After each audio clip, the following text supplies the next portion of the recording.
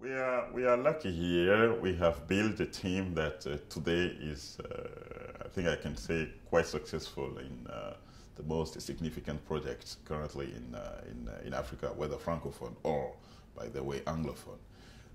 Clearly, the team in Paris is more occupied by Francophone Africa project, but we have also colleagues in London, and we work all together for anglophone countries.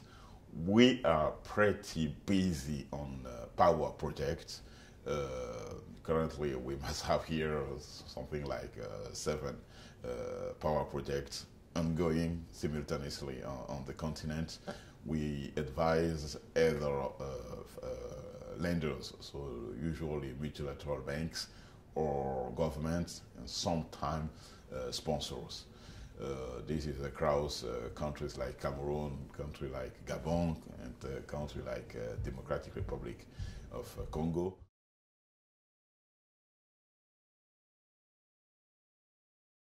In the early 90s, in terms of availability of the laws, it was a mess, if I may say, because you never knew in a field, in a specific area, what was the law applicable, and even if you know, you don't even know where to get a copy for the investors.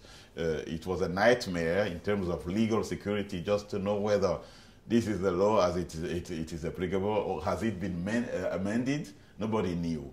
What OADA was trying to do, and that is now achieved, is that in any specific area of business law, you know what the law is, what is its latest state, and as an investor that's maybe trying to invest in many countries in the region, the law you have is the same in 16 countries. I'm sure investors enjoy that benefit. You don't need to check the company law in Senegal, the company law in Cameroon, the company law in Gabon. It's all the same.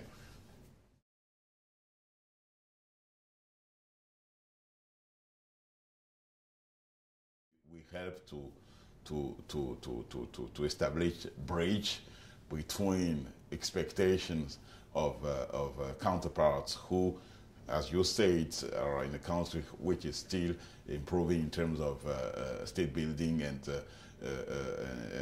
on institutional fronts, and on the other side, investors who, of course, are greedy, who want quick decision, who at the same time who want legal security. What they have signed, they want to ensure that it is binding, and in case of change on institutional front, that it would not, the agreement would not be reversed.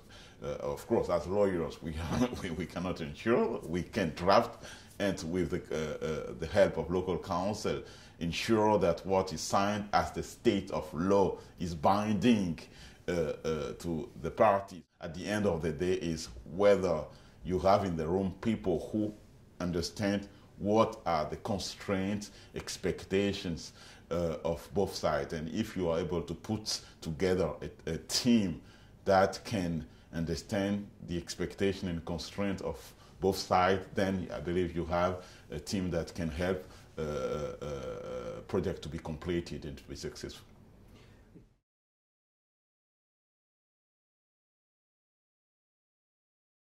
There are so many opportunities and so many projects, so we can just see that strength increasing, no doubt about that. The challenge for Chinese investors is how they are aware of the expectation of their counterparts, especially in terms of execution. I believe one of the relevant features of Chinese Africa investment is Chinese investors are able to conclude quickly, as opposed to Western investors, because of all the financing structure that they need to put in place before doing any major deal. Chinese investors can make decisions quickly, but where sometimes there are frustrations from their counterparties, and they can improve and make their investment even more appreciable to the counterparties' execution. What is signed is the implementation done as parties has provided. When we decide that we signed in December 2011, and maybe the first work start in June 2012. Do we start in 2012 or a few years later? We are still discussing. I believe that's one of the challenges for Chinese investment.